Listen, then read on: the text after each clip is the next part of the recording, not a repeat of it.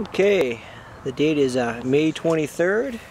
As you can see, I've got the bucket garden underway. I think I maybe planted these a week or so ago. I've got some seedlings that started inside also for all the peppers and tomatoes, but as you can see, I have tomatoes growing right here in the buckets. There was one that was given to me just in case I didn't have any grow.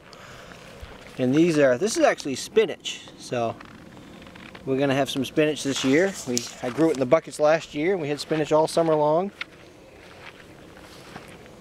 And we've got some peppers back there. I'm gonna thin these out too, so we got obviously peas and green beans, those will grow anywhere, so I'll check back in a week and we'll see how everything's going. I've got some started inside too in case we get a cold snap or something, so